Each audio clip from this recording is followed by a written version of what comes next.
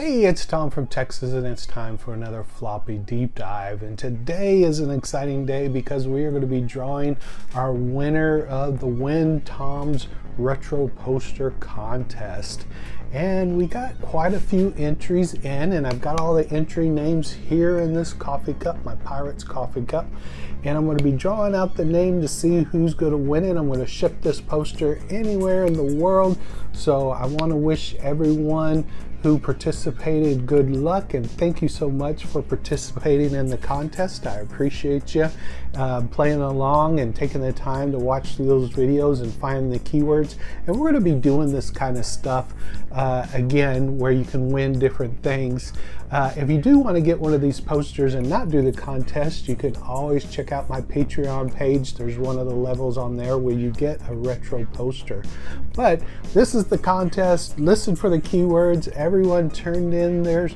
Like I said, everyone's name in here, and I'm just going to draw it straight out of here and share it with you guys before we get into the video for this week. So let's go ahead and do that. I meant to do this last week, but kind of got delayed a little bit. My last video about Cubert took a little bit longer than I expected it to take, and unfortunately I didn't get a chance to draw. I was hoping to do this last week, but better late than never. But I just want to make sure that everyone's excited. Again, you get to choose whoever's name. You get to choose from the Pirates poster, or you get to choose over here from the Maniac Mansion, or over there from the Bruce Lee poster. So you got 3 different options. Again, I'm going to ship it to anywhere, and I'll stop delaying it. Drum roll, please. And the winner of the retro poster, I'm trying to just get one tag here and pull it out all in the same camera shot so nothing's changed.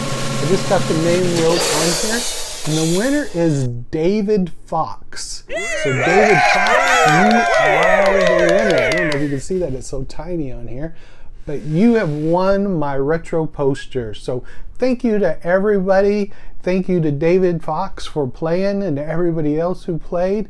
And now let's go ahead and get into this week's video. And this video is sponsored by PCBWay.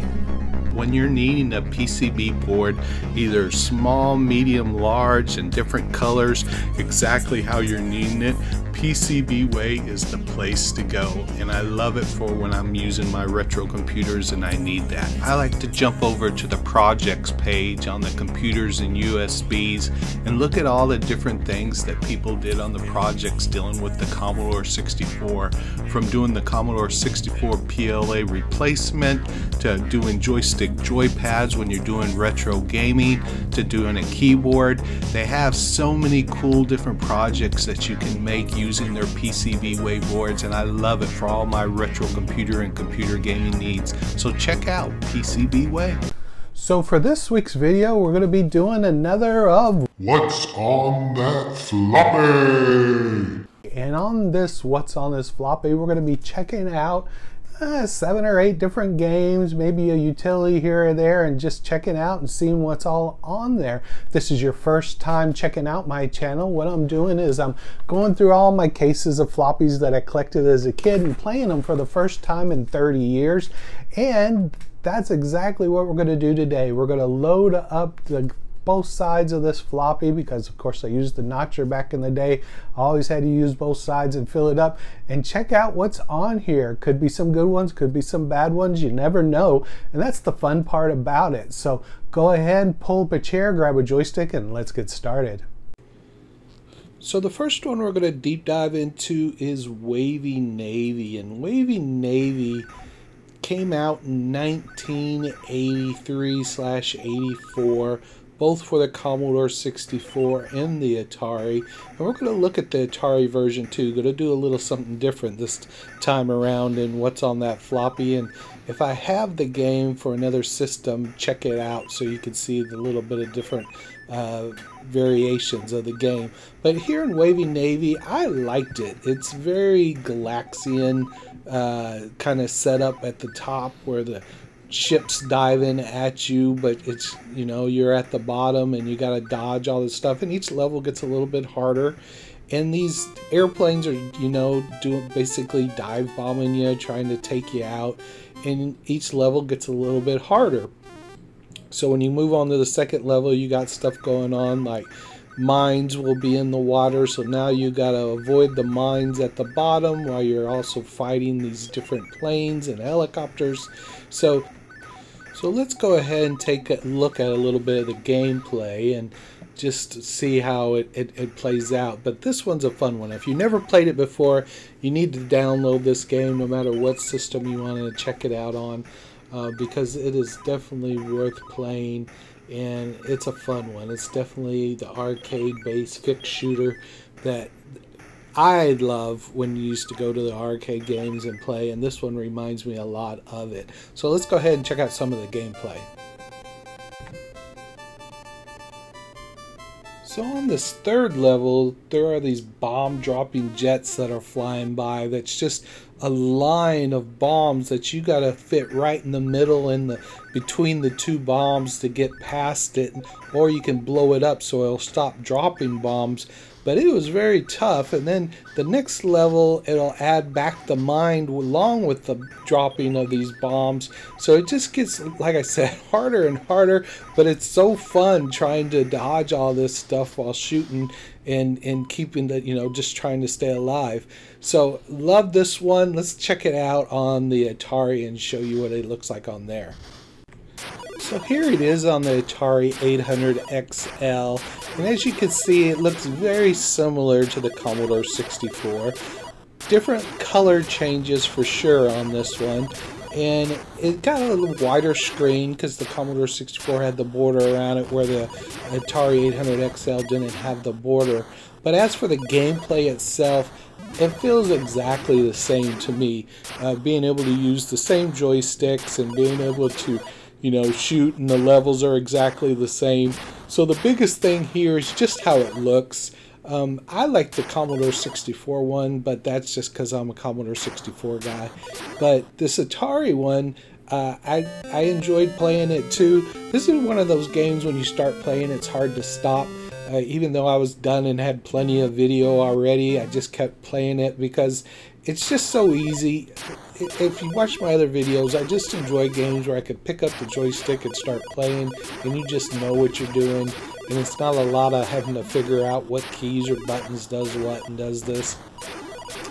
And it's just the good old arcade feel of it all. So just wanted to show you what the Atari looked like versus the Commodore 64. So you might ask yourself, Tom, what about the Apple IIe? Or wasn't it originally put out on the Apple II? Well, yes it was. It originally came out on the Apple II, and I do have that as a matter of fact. Here's a little bit of the gameplay of the Apple II. I love the explosions in this version. This looks really cool, how the reds explode when you're shooting. But Apple II is actually really fun. Couldn't get my joystick to work with it right, and the joystick's always a little iffy when you're using the Apple IIe. If you ever had an Apple II, keyboard worked just fine, but for some reason this one, my controller just didn't work that great. So anyway, that's everything. You've seen all three versions of Wavy Navy. So let's go ahead and move on to the next one.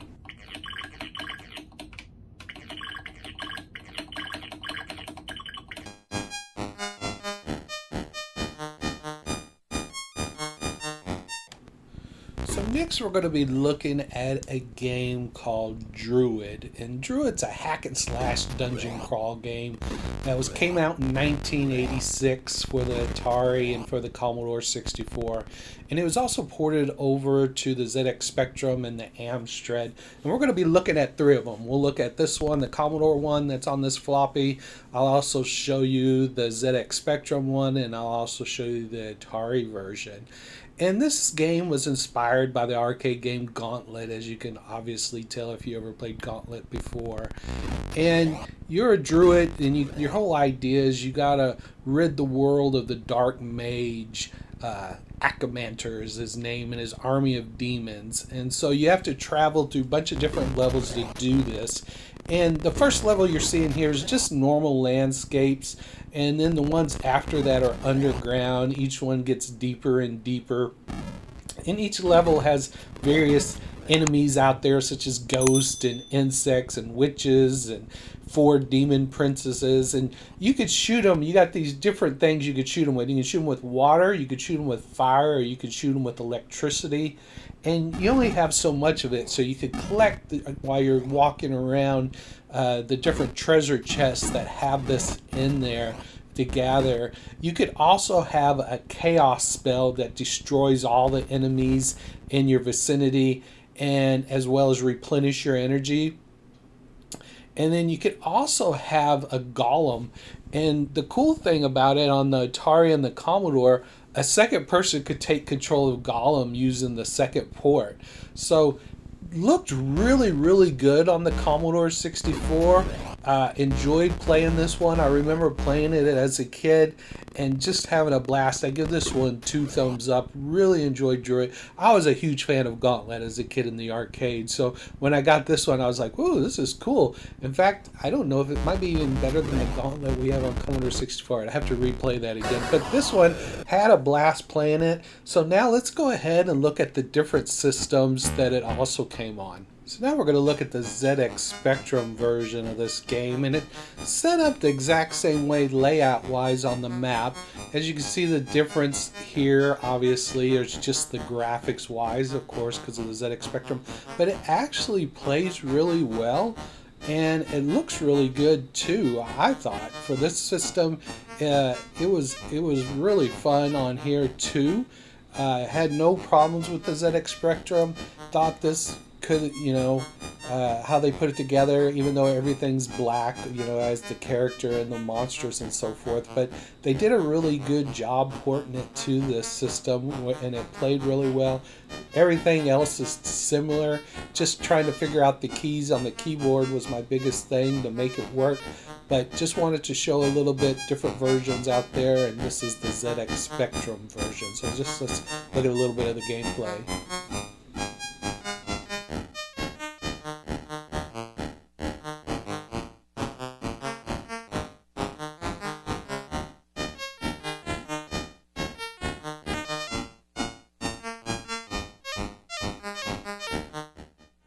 So next we're going to look at the Atari 800 XL version of this game and show you a little gameplay of me just messing around.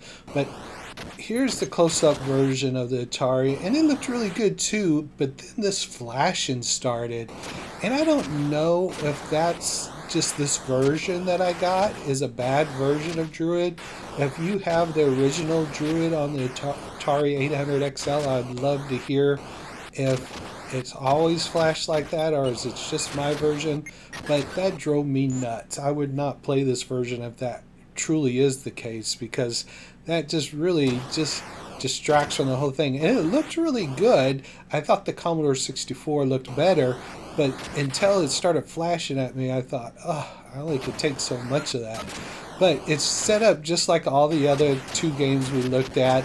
It's just like gets too much stuff on the screen and then it just starts flashing. So I hope it's just a bad version and I could pick up a different one somewhere. What, this one on this floppy, it just drove me nuts. So let's go ahead and move on to the next game. So next we're going to be looking at a game called BreakThru, and it came out 86, 87 around that time, and this was released on the Amstrad and the ZX Spectrum and the NES and of course the Commodore 64. And what BreakThru is, it's a 2D side-scrolling vehicle shooting game, and your mission here is you race, jump, and blast your way through 5 levels. I could not get past the mountain level, but there's also a bridge, a plains, a city, and an airfield. And I was not very good at this game, and I did not do very well of it, you know, trying to show you it getting very far, even with the trainer, because the trainer just gives you unlimited lives, but it didn't help me much else. You know, the biggest thing with this is when you want that joystick that also could do the jumping instead of hitting the space bar. And I need one of those joysticks, you know. I just have it where people could set it up where you could program one of the buttons to be the space bar. that's what I need, because this game would benefit a lot from it, because reaching over and doing the space bar, I almost wanted to just put the keyboard down on the floor and use my toe to push the space bar, since it just interfered with it, and I just could only get so far of it. And it kind of reminds me of, it kind of looks beachhead-ish, you know, kind of graphics, right over Moscow type of graphics, where you're going, a little bit of Moon Patrol built in, and maybe a little Racing Beat construction set too with the car. But just didn't really enjoy this. I'd give it a C. I just thought it was just an average game, and like I said, it was pretty difficult. I never did get to the second level, but I only had so much time to play. I had to go on and record the next video. But that's BreakThru.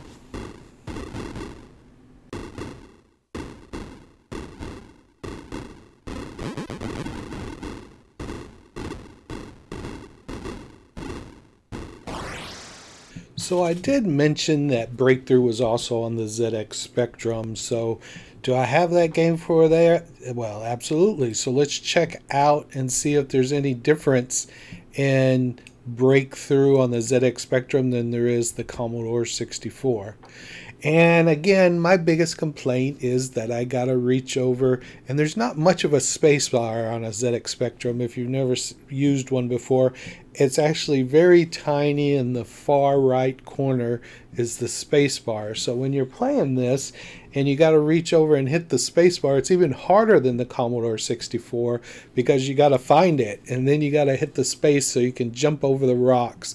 And I didn't do much better on this than I did the Commodore 64. I just wanted to give it a quick play to see if it was any easier, and it's not. Again, it's got that ZX Spectrum look, which I find very, very cool. I know some people would say, oh, it's not as good graphics-wise, but I just like the uniqueness of it. So this one's still tough. I still say BreakThru is just a C, but I thought, since I know it's out there and I know I have it, might as well give it a shot and show you guys what it looks like here. So here's a little bit of the ZX Spectrum.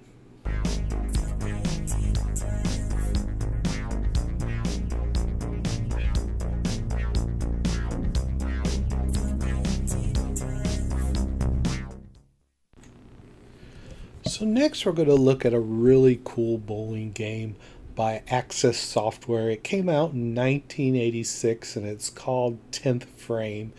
And up to 8 players can bowl in this in a bowling tournament. And this game was released, of course, on the Commodore, but it was also released on the Amstrad, the Atari ST, IBM PC compatibles, the MSX, and also the ZX Spectrum. And the lane is viewed from behind the bowler, so you're kind of looking towards the pins with kind of a little bit of a 3D perspective, and the scorecards displayed right above the lane. And you can move the player left and right of the lane when you start, and you run up by holding the fire button. And a target cursor can be moved by pushing it left or right, and you kind of want to control the speed and the hook. And it's similar to Leaderboard, the golf game, where you can control the speed of the shot, is how long you hold down the button. And then a small zone at the top determines if you make an error or you exaggerate the spin or whatever the case might be. And when the meter starts to descend on the right, you got to stop it in the hook zone to determine how much hook or spin is on it. And so it's you can screw it up real easily. I played on the kids level, so it wasn't too hard on me. But I really like this. I give it an A. I thought that Access Software did great when it came to sports like golf, and then of course this one here with the 10th Frame.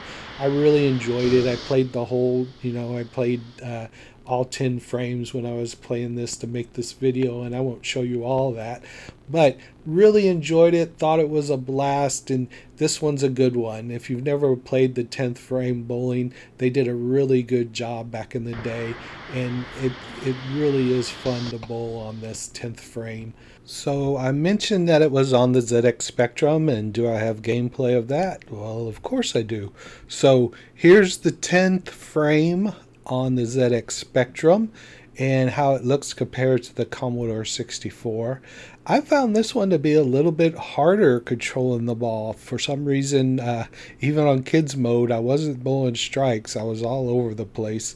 I just, obviously, first time ever playing it on the ZX Spectrum, and controls are the same, everything. You can control the guy back and forth, and you can control, you know, where they're going in the different angles and the speed and the hook, but just a little bit different. But I wanted to share it with you guys, so let's check out a little bit of the play of the 10th frame before we wrap up this session of what's on that floppy.